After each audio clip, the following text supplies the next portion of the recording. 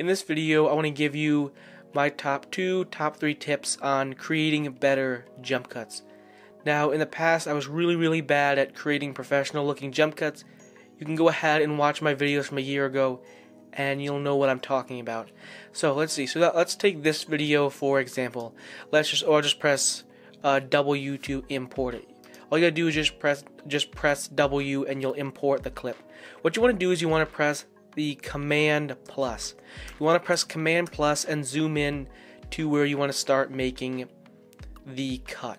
Now, what I won't be doing in this tutorial is you want to either like listen to the audio or have headphones on if you want to get precise jump cuts.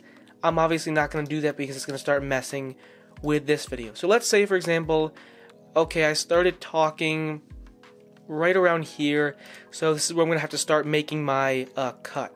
What you want to do is you want to just keep pressing in and make sure everything is in frame.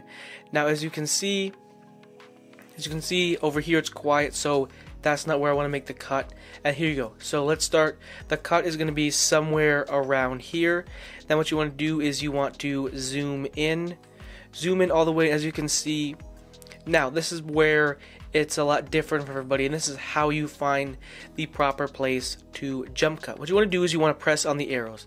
As you can see, that skipped a whole bunch of talking, so I obviously don't want to start there. So let's go back and then let's skip a frame. I'm using the right and left arrow keys on my keyboard. So let's go skip a frame back. So I'm using the left side of my keyboard on my keys. So let's go ahead and press backwards.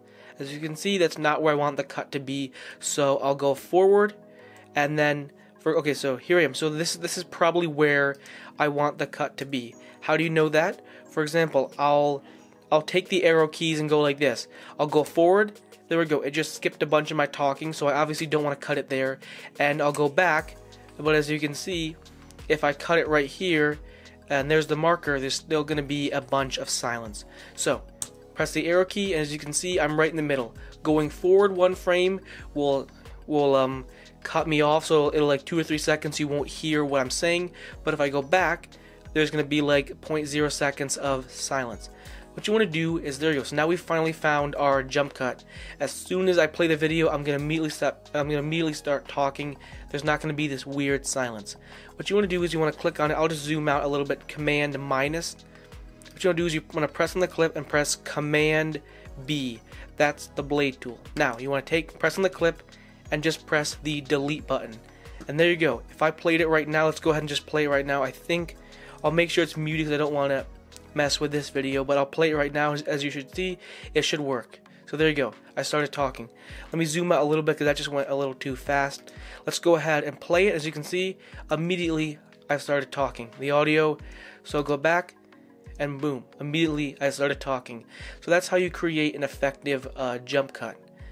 Now what you want to do is, I'll just go all the way to Command minus. Pretty much that's it. You basically want to just follow those steps when you're creating your jump cuts. Now let's go to the end.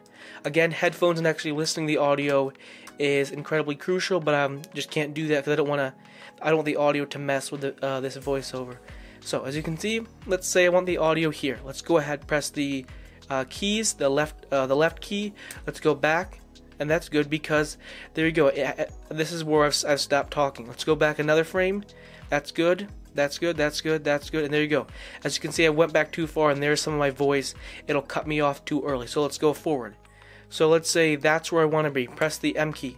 Let's go forward. There you go. There's a moment of silence right here. Let's go back. But if I go this way, you'll see it should. If you can see correctly, there you go. See, look, my audio is right there. So let's go to the frame. Go right here. If I press the backwards key, it's going to cut off that audio here. I'll go forward, but if I go forward one more key, there's going to be this place of silence. So here's where I want to click, right here. Go back. I've cut myself off. I go one more frame too far. There's going to be a 0.0 seconds, or whatever the technical time is, of complete silence, and you don't want that. What you want to do is just press the command. Let's just minus out a little bit so you can see what's happening. So here's the cut.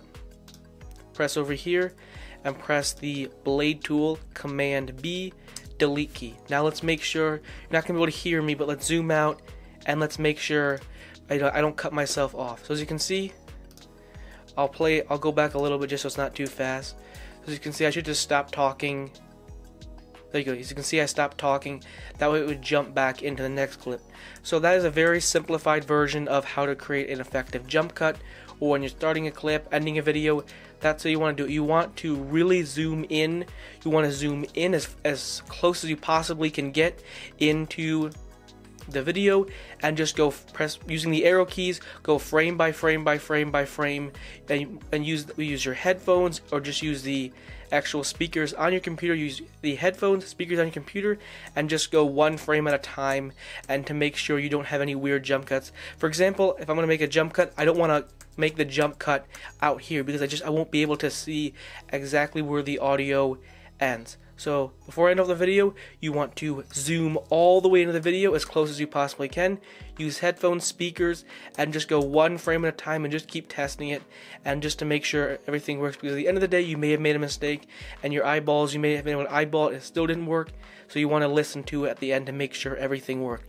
Zoom in, go frame by frame, use headphones, speakers, and make sure everything works, because you don't want 2 or 3 seconds of silence and then all of a sudden it cuts into the next clip. Anyways, hopefully you enjoyed that tutorial. Make sure to hit that subscribe button. I'm giving away a Google Home Mini once I reach 1,000 subscribers. I upload Final Cut Pro tutorials every single day. See you guys in the next one. Peace.